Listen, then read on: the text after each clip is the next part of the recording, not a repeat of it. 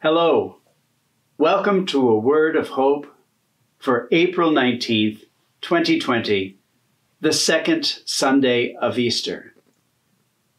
Today is that famous Sunday gospel account where Jesus appears to the disciples locked in the upper room for fear of the Jews. He appears to them twice. You know the story by heart.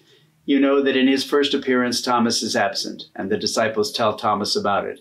He refuses to believe. In the second appearance, when Jesus comes to them, he again says, "Peace be with you," the first words out of his mouth, and then he calls Thomas forward. He doesn't scold Thomas. He doesn't reprimand Thomas. He gives Thomas whatever Thomas needs to get on board.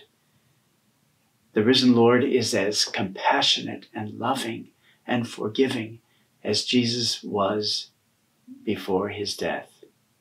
The risen Lord gives Thomas whatever he needed to get on board. The risen Lord opens the door for Thomas to be his best self, so that Thomas eventually goes from doubting to saying, "My Lord and my God." Jesus gives him whatever he needs to be part of that family.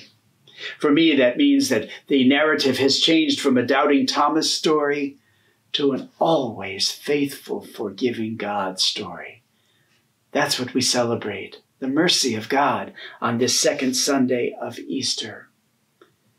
I ask you to use that graciousness of the risen Lord toward Thomas in your own relationships with each other. Again, during the challenges of this pandemic, be gentle with each other.